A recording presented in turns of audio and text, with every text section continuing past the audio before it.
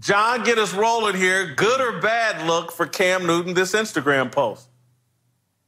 You know, I actually think it's a bad look. I think that, having played with Cam, everything that he's stating is documented. It's a well-known fact that you are a pro, that you don't get in trouble, that you don't drink, that it's hard to get you to come party. You are locked in at your job. But making it about the way you look, the way you dress for a game with a feather in your hat, or the off-field things that people might perceive about you, I think it's backwards. I think the reason why Cam is in the situation he's in is because, like most of us, we get injured.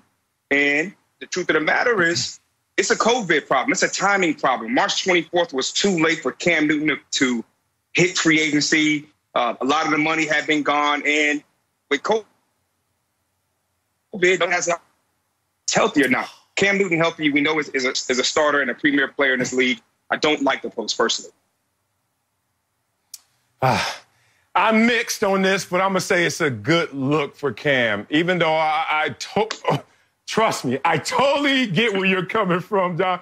Here's the thing, though, in today's world, when everyone can say something about you, everyone can say something about your name, it's okay sometimes to remind them what your name really is. And I think that's what happens. A lot of times you can check your Twitter mentions, you can check your Instagram, you can beat Cam Newton, you can read reports from Rappaport, everybody. And then after a while, you can be like, wait a minute, we are so far upfield, off the course. Let me just remind people what the epicenter of Cam Newton looks like. And this is a guy who buys in, makes others buy in, and has success, tremendous individual success. So I think it's okay at times to remind people of who you are without sounding audacious. Yeah, I'm going to agree with Marcellus and go good look here for a slightly different reason. I just think for Cam to show the self-awareness of, like, hey, look, these are the criticisms people have of me. Yeah. They think I dress too flamboyantly. They think that I'm not professional because I'm distracted, X, Y, and Z. I don't think I would have addressed it the way that Cam did. But to me, that's like a clue that, like, oh, okay, Cam knows what the criticisms are. Let me set the record straight and tell you all, no, I'm a professional. I'm all in on football. My criticism of Cam is like, hey, man, we all know you got a body like a Greek god. We all know you're one of the greatest athletes to ever play in the NFL. I don't need more proof of that. I need more proof mentally, verbally from you that you're all in on football. And again, this isn't the way I would have expressed it, particularly when you start wanting credit for, hey, I've never been domestic violence or disorderly conduct. But Cam coming directly out and setting the record straight like, no, man, I'm about this life. John, I think that's the right message for Cam Newton and making sure executives know that have never worked with him that, no, I'm all in on football.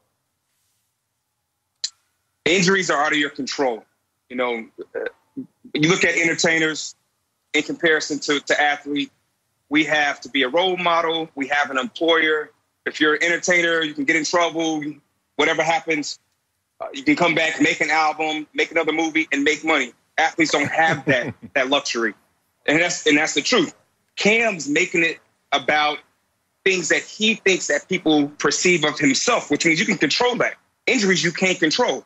So if you can control how people perceive you, then why not be the ambassador that you say that you are, even though people are thinking it's based on what you're doing? To me, that's not smart. That's moving backwards. But since you are a smart individual, you do understand that injury. Make it about that. Say my shoulder's good, my ankle, my foot's good. I'm ready to play football right now. As soon as this COVID thing's over with, I'm ready. I'm back at the office. Because if he wasn't injured, we all know he'd have a job. Man, you got me on the ropes. I'm telling you, he did sound a little Chris Rockish, talking about, I ain't never been to jail. I take care of my kids. It kind of was going down that lane, which is not going to obviously get you into the building any faster. But with that said, hey, man, they can't keep dragging your name through the mud. Sometimes you got to dust it off and clean it up. And I'm glad he at least tried to do that correction. All right, the NFL Network's Ian Rappaport reported today that despite the popular belief and the advice that Cam Newton shouldn't be a backup quarterback, Ian Rappaport is reporting that Cam would obviously prefer to be a starter, but would be a backup in the right situation. I believe it was Dan Wetzel that wrote this morning that Cam is the ultimate insurance policy and that he should wait until a starter gets injured before signing with a team. Jon Beason, do you agree with this advice that he should wait until he's a starter before signing? Absolutely not. You know, I've been through this. You know, I've been the face of a defense, the highest paid in my position, all-pro, Pro Bowler. You get injured back-to-back years like Cam Newton just did. They send you packing. They sent me to New York. I was playing for the minimum, per game bonuses, and I had to actually take a special teams rep. So that was something that I had not done in my entire career. You go out, given the opportunity to play football, if you are prepared, if you are healthy, go out and be who you are. Go be Cam Newton, the MVP that we know you are. So if you get a chance to play football, take it. And knowing how the game goes, someone will get injured. And at that time, you put the cape on, you go out there, you stretch, and you turn up. I think this is good advice for Cam. This plan is his only play, which is really to go out there and wait for a starting opportunity. John, you and I were in similar situations. I've been that guy, highest paid, all that, Pro Bowls, all pro. I get all that. But when we say, okay, I'm not that guy anymore, or at least they don't think I'm that guy anymore, we as a backup still can get in the rotation. You can come in on nickel-dime packages. I used to come in nickel-dime packages. Once you concede that you're a backup in the NFL as a quarterback, hey, bro, that clipboard gonna give you splinters. Until that starter gets hurt, you are doomed to the bench in 99% of these situations. And Cam Newton shouldn't have to take his cape off and volunteer to be in that situation. I think all stones need to be unturned before Cam goes to that place. Yeah, but we will all agree on this. There's 32 quarterbacks in this league, and about 20 of them are not very good. Okay? So Cam being a backup is just a situation with the injury. If he is a backup, you think that offensive coordinator, that head coach, the GM, the owner, man, I got Cam Newton sitting on the bench and he's healthy. He looking real good at practice. We better play him because we know our guy wasn't number 1 overall. We know our guy wasn't an MVP. You got to take the opportunity. Just get in the car. You might be in the backseat.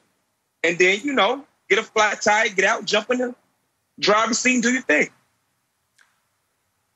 Totally agree. I saw Jeff George years ago take a backup job in Minnesota behind Randall Cunningham. Randall Cunningham got hurt, struggled. Jeff George jumped in, put it in work, led on to greater opportunities. Same thing with Cam Newton. Wherever he gets in, he will eventually fit in at some point. The NFL is a game that guarantees injuries. All right, Jon Beason, I got to say this. LeVar Arrington hyped you up, and you delivered. I can see why the ACC Network has you as a analyst for them in football. You absolutely delivered. Great job. We'll have you back again. Thanks for watching. Subscribe here to get the latest from the show. And be sure to check out more of the best clips from Speak For Yourself, or go watch a few segments from our other shows on FS1.